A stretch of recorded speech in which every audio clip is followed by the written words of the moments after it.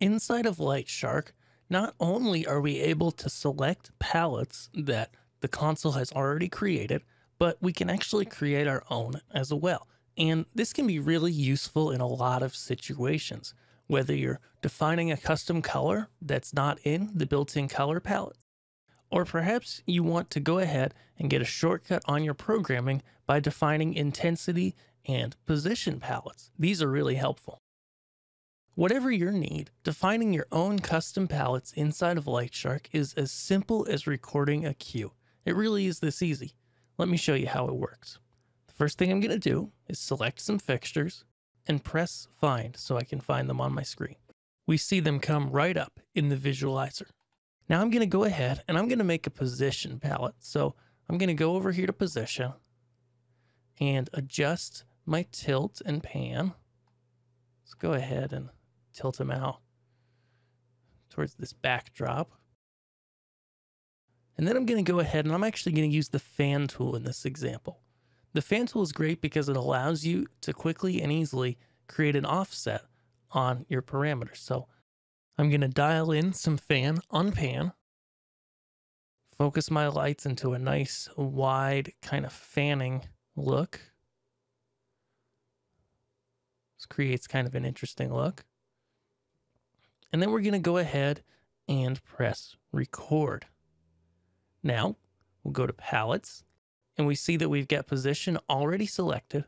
And so we're just going to press the box that we want to record to, just like recording a group or a cue. Perfect. Now the pallet has been recorded. I'm going to do a long press and now I'm able to rename my pallet. I'm going to name this pallet backdrop. You can name your pallet whatever you'd like. Click OK or press enter to name your pallet. And now I'm going to press clear. Let's recall that pallet. So to recall the pallet, again, we don't see anything right away. And once we select our group that this pallet contains, we see the pallet. Now I can press find and press the backdrop pallet, and the fixtures move instantly to that pallet. We can create palettes for all the other parameters inside the console too, whether it's intensity, position, beam, advanced, gobo, or color. Let's create a color palette. Just going to select my fixtures again, press find, go to color. Now I'm going to make a custom color. So I'm just going to make, well, this is kind of a nice green blue. So go over here to our palettes once again, record, press the button, and our palette is now recorded. We can also recall multiple palettes at the same time for different parameters. For example, if I press clear, then reselect my fixtures and find them, I can assign them to this light green palette, and then also go to my position palettes and select the backdrop palette. Now the fixtures utilize both the color palette that I selected and the position palette.